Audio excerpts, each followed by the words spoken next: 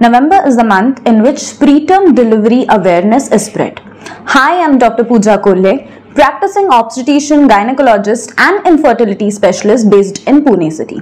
Today I'll be giving you some information about preterm delivery. So what is preterm delivery? Anytime anyone who delivers before 37 weeks and after 28 weeks, it is termed as preterm delivery. Now, why does this happen? When you have a bad obstetric history, that is history of having multiple abortions in the past, history of having delivered as preterm delivery in the past, having vaginal infections, uterine infections, or when the cervix is incompetent, that is the mouth of uterus is soft and not able to carry the baby. These are some of the factors which are responsible for preterm delivery.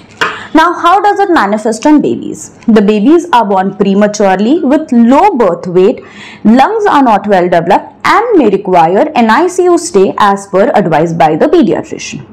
How can you prevent it?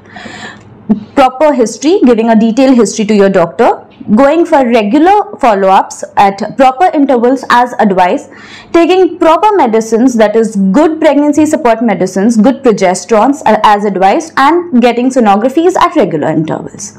Thank you. Stay healthy.